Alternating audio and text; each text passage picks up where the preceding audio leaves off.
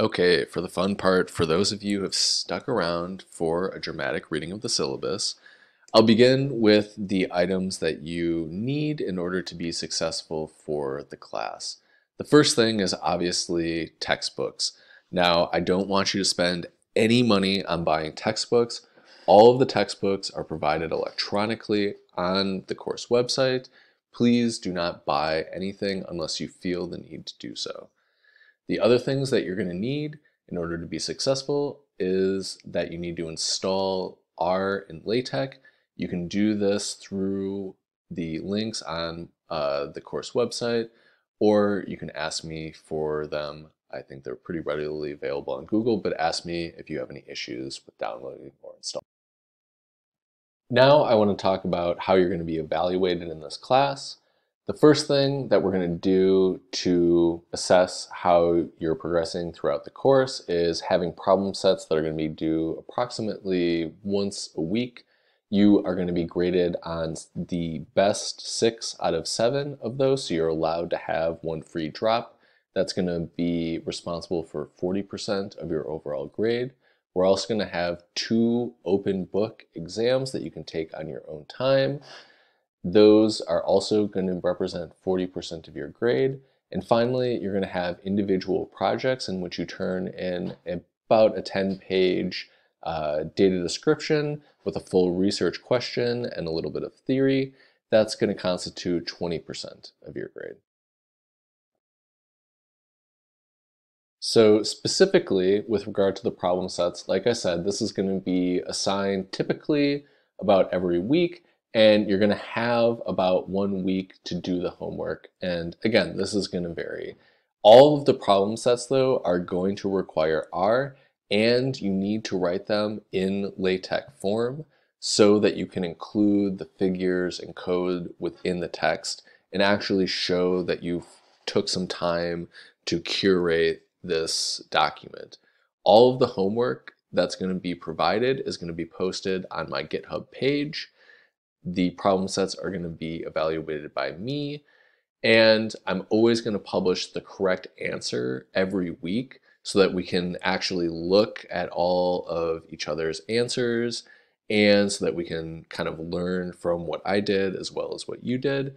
But given that, that's going to require that everybody turn in their problem sets every week. So no problem sets that are late are going to be accepted.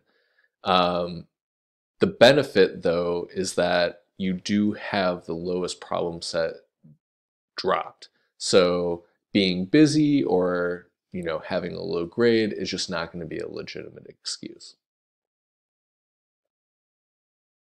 With regard to exams, like I said, these are going to be take-home exams. The dates of the exams are such that I'm going to hand them out on March 10th and April 21st. You're then going to have 5 days to work on them, and they're going to be due before the next or preceding Monday section at 8 a.m. That way everybody has a common due date.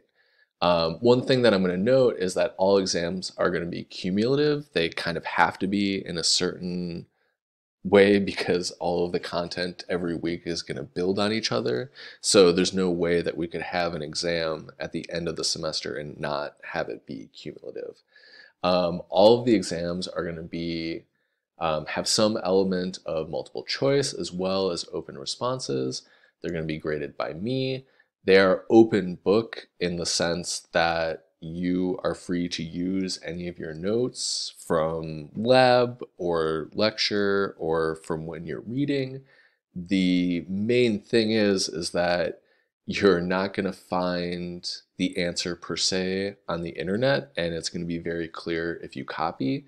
So please understand that while the exams are open book per se, they are going to be much more, I guess, project or problem oriented.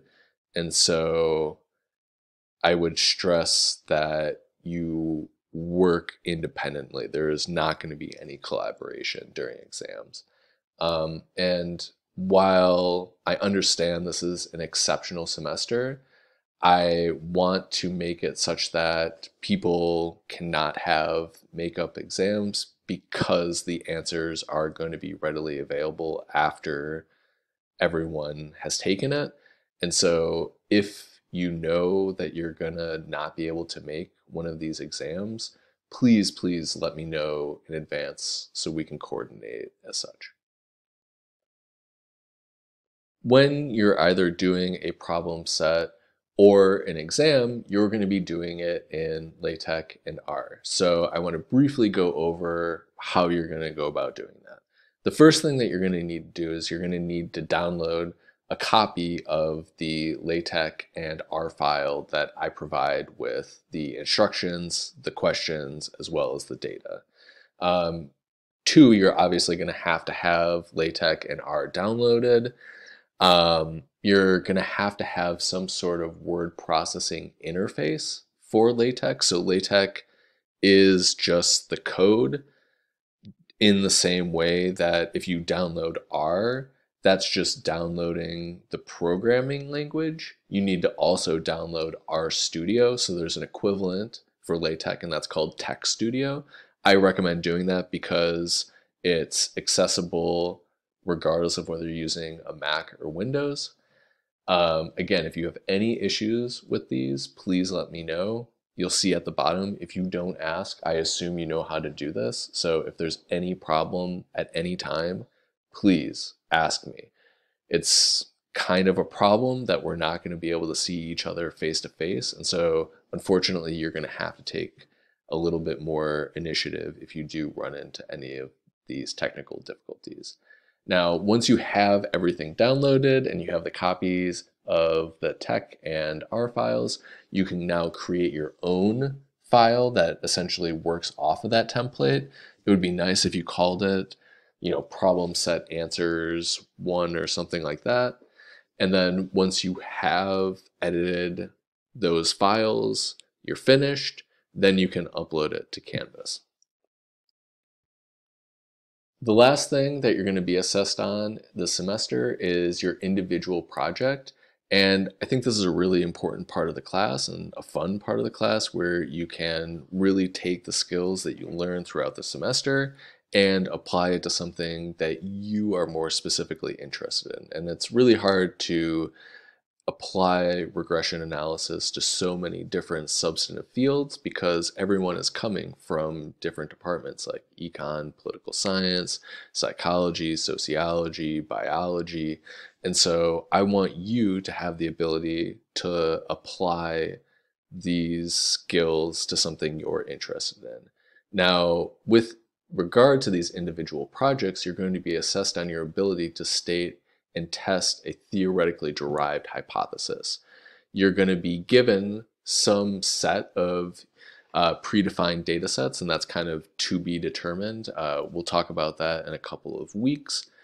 And then you're going to work on these projects throughout the semester by meeting collective benchmarks. And so I'll kind of talk about that later on, but I want to make sure that you're working on these throughout the semester and that you're not going to let it all pile up at the end.